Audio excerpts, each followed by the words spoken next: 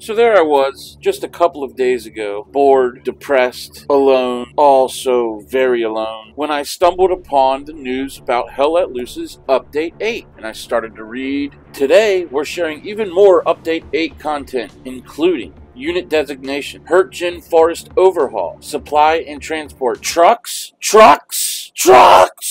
Now, a lot of you are probably asking yourself, wow, Boogie, what's the big deal? It's a truck, kind of like a tank, except without a big-ass gun on top of it. Who really cares? And I say to ye, woe to ye, simpleton. Oh, ho, ho, ho, quite the contraire. I mean, I really can't believe I'm not seeing more people talking about this. So, I'm going to make a video about it.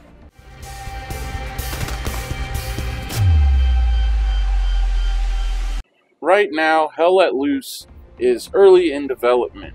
People tend to call it more of an arcadey shooter of the milsim genre, and that's fair and all to say, but do know that as more and more assets are added to the game, the more and more the game will have to be played as the milsim it's destined to be. I personally have been waiting what feels like years for the developers to add transport trucks, and here we are, right around the corner. I don't think most people understand how the entire meta of the game is really going to change when these transport and logistical trucks are added to the game. Not only are you going to be able to get troops and supplies quickly around the battlefield, but it's going to open up flanking maneuvers and really just speed up the overall gameplay experience, making it that much more of an action-packed game. Not only will this one little asset make the overall game that much more dynamic, but you'll also be finding yourself in crazy, immersive, and epic situations like this one. Because we got another squad with us. If we're gonna die in a retarded manner,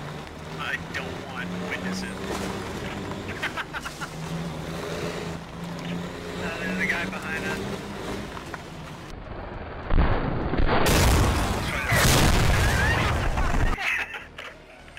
We died in a retarded manner.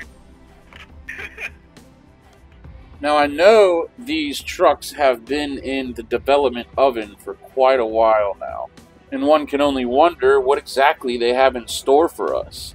Is it gonna be like actual animations getting in and out of the truck? Is there going to be realistic physics? Like, for instance, when driving over snow, you kind of get a little more squirrely with the tires. When driving on the road, it's kind of responds better. Is there going to be armor penetration? Can you get shot when you're in the truck? Or could you even press control to duck down and hide behind the walls of the truck? There are so many answers that need answered. I personally will be watching these dev briefs like a hawk. I mean, beyond the transport trucks, how's the whole logistical system going to work? I would imagine that these Logi trucks are going to have supplies on them. Is it going to be just one drop off and you got to go back? Or I'd love to see that they had maybe 3 sets of supplies, you know, so they could go to so many different squads, drop off supplies before they have to return all the way back to main to, you know, rearm, resupply. I don't know, man. Big things popping. I don't think the Hell Let Loose community knows like how drastically the meta of this game is about to change. I mean, it's not only is it going to change the gameplay up, but it's going to demand more team cohesion, more communication, which is great. That's probably Hell Let Loose's biggest problem as far as the community goes, is, you know, a lot of new players probably, and just a lot of people without mics, but that's the biggest problem so far, is just the non-communication. And yeah, I understand a lot of people say, oh, you know, I may not respond, but I'm following orders, and that's good and great and all, but, you know, we need contact reports, you know, we need sit reps, situation reports, we need, you know, it just adds to the game, it really does. When everybody's talking and doing their job, it really makes the game that much better. And I bet when that truck is pulling around the corner and about almost out of view, I bet you're going to turn your little mic on and say, hey, wait for me!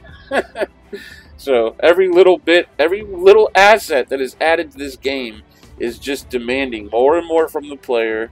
It's demanding you work with your team. It's demanding you communicate. And as more and more assets are added by the developers, the more and more Hell Let Loose will become the freaking milsim it was destined to be.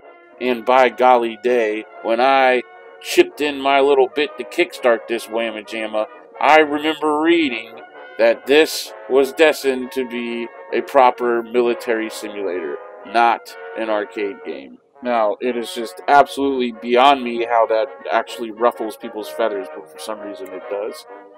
But I don't care. Alright, dudes, that's it.